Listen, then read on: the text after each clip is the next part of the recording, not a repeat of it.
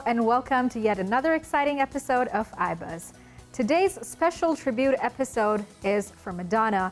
It's her birthday month. Referred to as the Queen of Pop, she is regarded as one of the most influential figures in popular culture.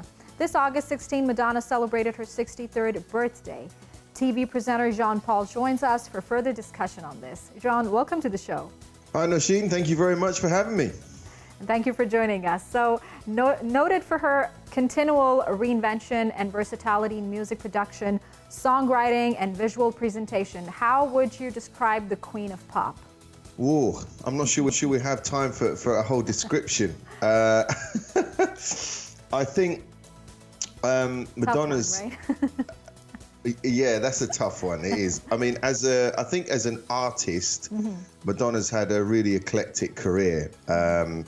You know, because she's been around for a few decades, and I think the one word I'd use to describe her in terms of professionalism in her career is sustainable, because she's managed to survive at a high level in the music industry for a few decades by changing.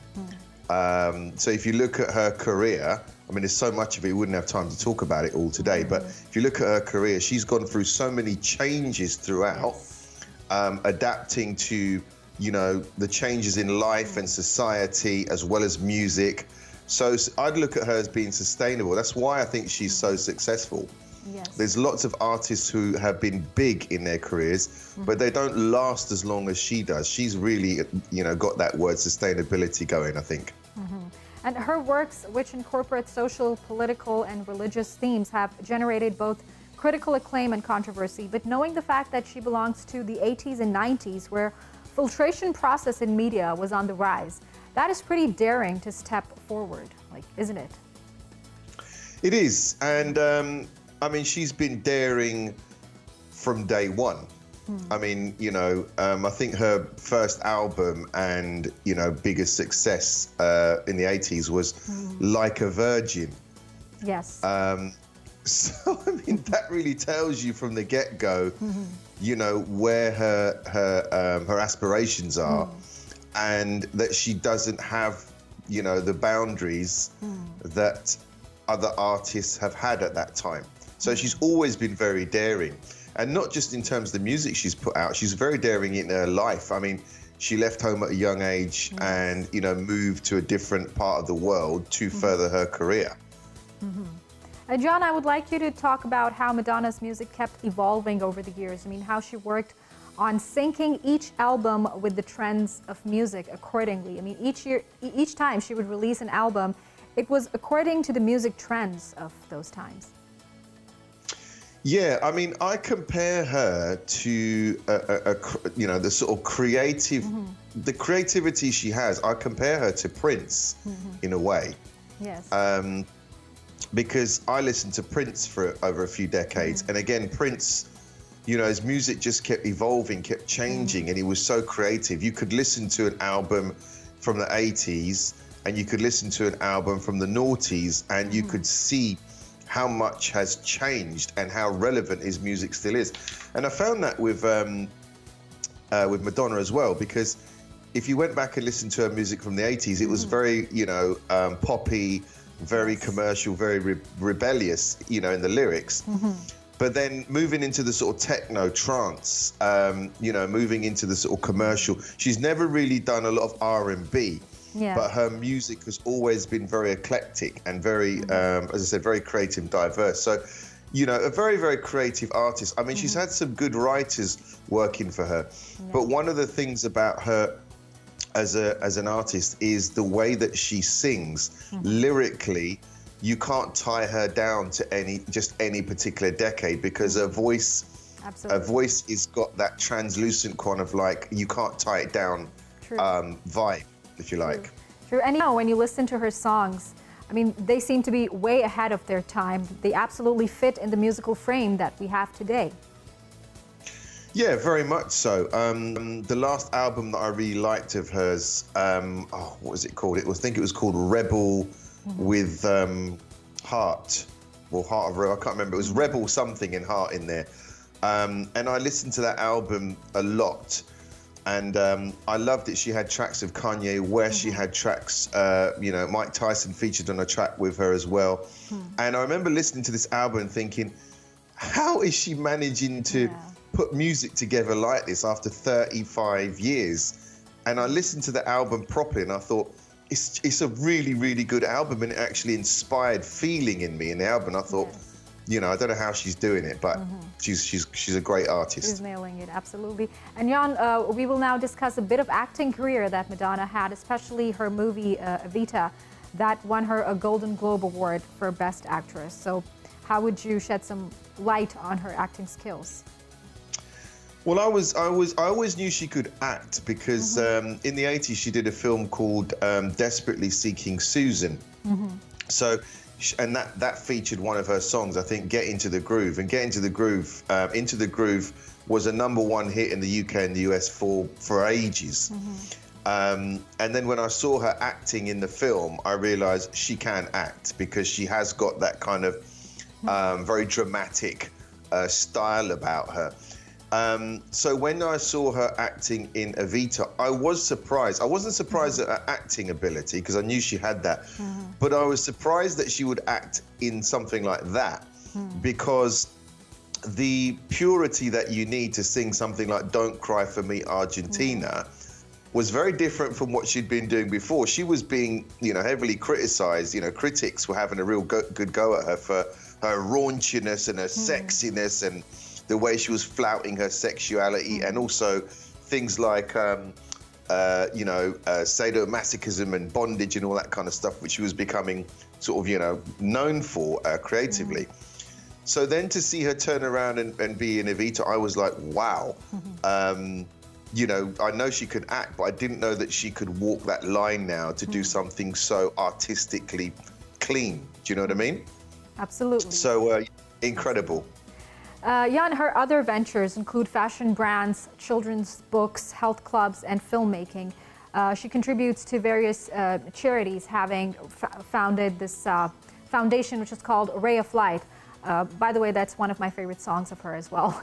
So that's like called Paying It Forward. I mean, she had been through so much, being a victim of assault, and then she had this terrible tragedy of her mother passing away, and, you know, getting hit with depression and all, but still remaining like in the spotlight always, and then paying it forward. Whatever she has earned, she's now contributing in the society, and that's a huge example for the artists today who probably think of themselves and their own career.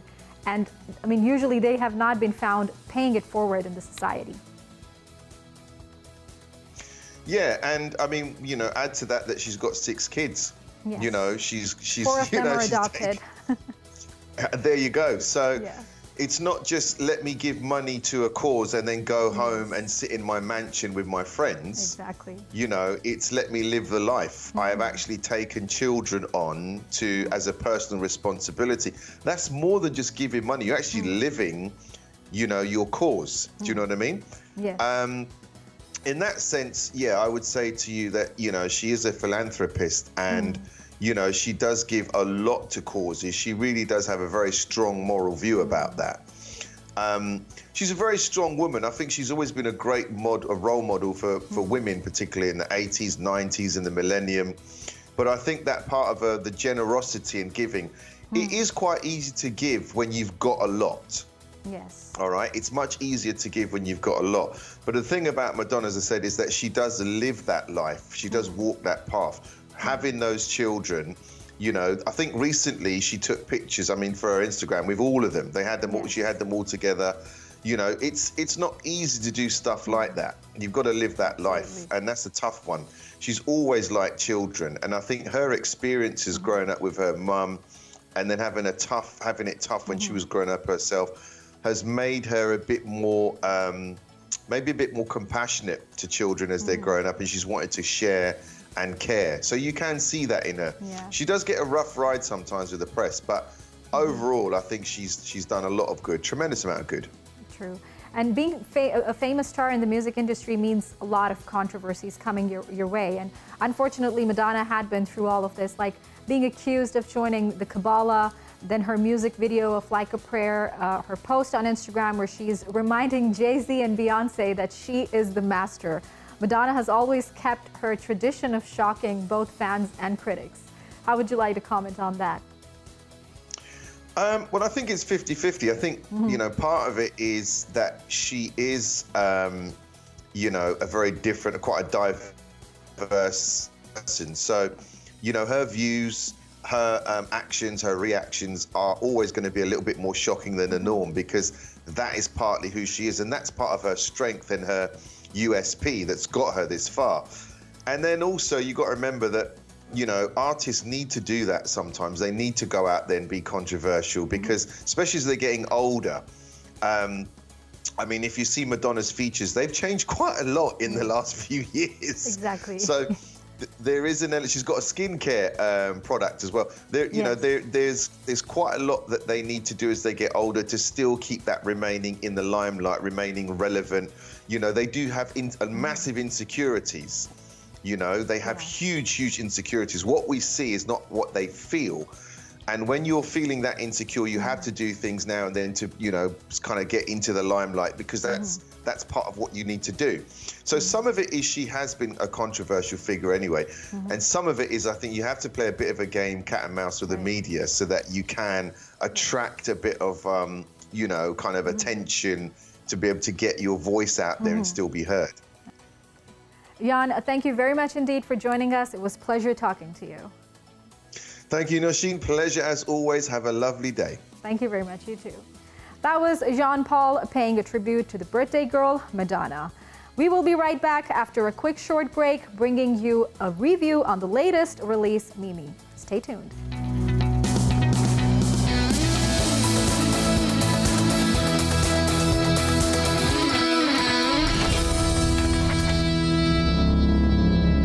Welcome back. It's review time, and in this segment, we will review the latest release, Mimi. An aspiring actress in a small town agrees to bear a child for a visiting couple seeking a surrogate mother, but her experience takes unexpected turns. To review the movie, we are joined by film analyst and film critic Mohar Basu. Mohar, welcome to the show. Thank you, Nosheen. So first things first, hands down to the brilliance that is added to the concept. A very unique blend of comedy, tragedy, and drama. I would like to know your initial thoughts when you watched the movie.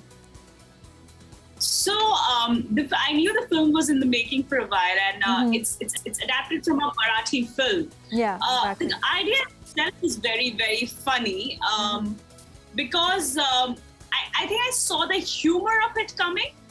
But you know, when a subject like surrogacy, or for that matter adoption, which the film kind of advocates, is said with a little bit of light-handedness, I think it hits home harder, and it kind of makes its point a lot more easier. So I really was very intrigued by the concept. I was very intrigued by the casting. Like someone like a Kriti Sanon, who's a mainstream commercial actress, playing that part did take me by surprise. So yeah, I think I was very positively looking forward to the film, and I happened to watch it recently and really enjoyed it. Right. So Mohar, from the characters, of course, one would love to begin with Kriti Sanon, Pankaj Tripathi. Both were perfectly chosen the right way for their roles, but I would like you to comment on Shama's character by Sai, and then Evelyn Edward, who has done a great job at communicating in Hindi throughout the movie. Right. You know, Nosheen, I remember the director had told me that how he sees the film is that it's a story of two mothers. Yeah. So I guess that's why both the mother characters have to be very strongly etched. And I think both of them, Kriti and her, did great justice to their parts. When it comes to Shama's character, that's played by Sai Tamankar, I found it very interesting, because she's the friend that I think we all should have. This is the kind of friend that doesn't judge the life decisions of her friend. She's a friend who will be with someone through thick and thin. And even when, when there was a whole conversation around what will happen to the child now that it's been abandoned, he said, I will adopt it.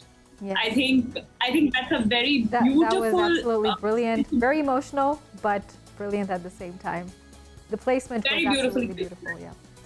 And of course, about Evelyn, what are your thoughts? Because that was like a surprise to a movie viewer when, you know, you're watching a movie and then you're watching an American actress speaking very fluently in Hindi. So how did you feel that moment? Well, I have to commend her that the diction was spot on. She got Hindi absolutely correctly. Yeah. And I was as surprised as Pankaj Tripathi when she started talking in Hindi. So I just thought that's very nicely done. But I think towards the climax, the last couple of scenes of the film where she is, I think she really needs the emotion part of playing a mother. Like, I think her character, you kind of want to understand what really is motherhood. Is just giving birth to a child motherhood, or is it raising a child that's motherhood? So I just thought that she brought that emotion out very beautifully. Absolutely. Some of the critics shared that after ages, we got a movie like Mimi. Content truly overrules cliche masala Bollywood movies. Gone were those days. Now, how would you like to comment on that?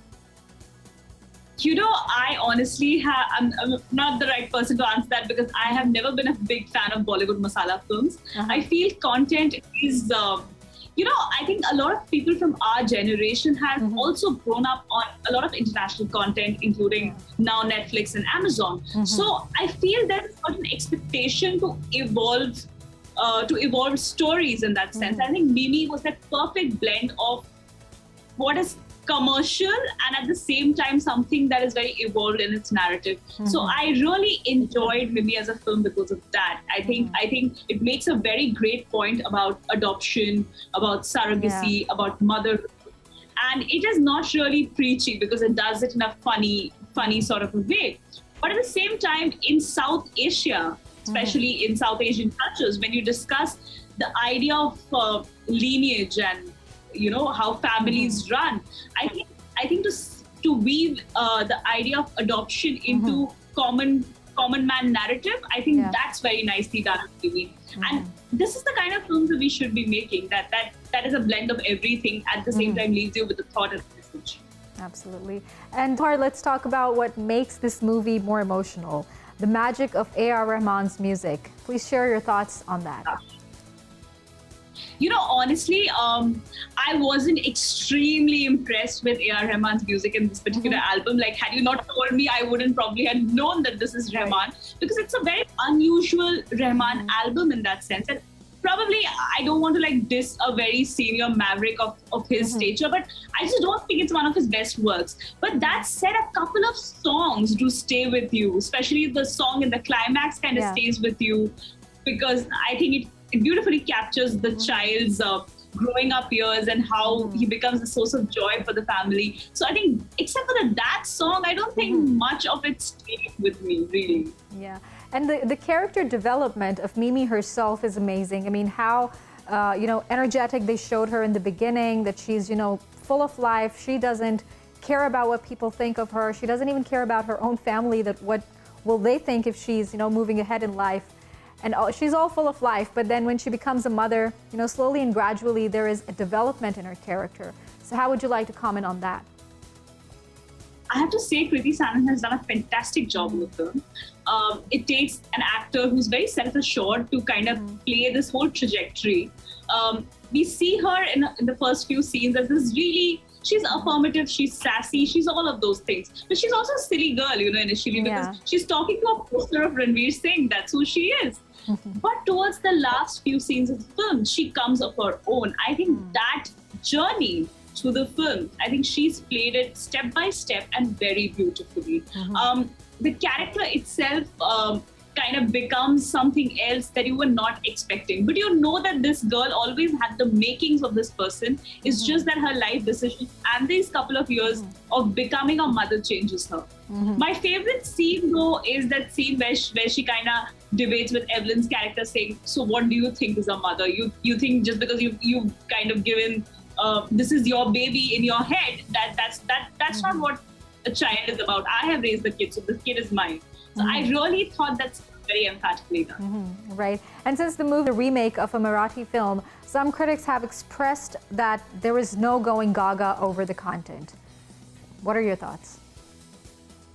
You know, I am very disputed on the remake culture. I've always been, but I feel that if a film is well made, I think you can excuse the fact that it is anyway an officially adapted film, not like they stole the idea, right? So I feel there shouldn't be an issue because this is a well-made film, and they've tried to give it a different touch, make it their own. So I think we can forgive them for that, right? The lack of novelty. Right, right. Mohar, it was great discussing this movie with you. Thank you very much indeed. It's lovely speaking to you, Nosheen. Thank you. Pleasure. That was Mohar Basu reviewing Mimi. And that is it from today's episode. We hope you liked it. Don't forget to share your feedback on the social media link mentioned down below. We'll see you next time. Until then, take care and goodbye.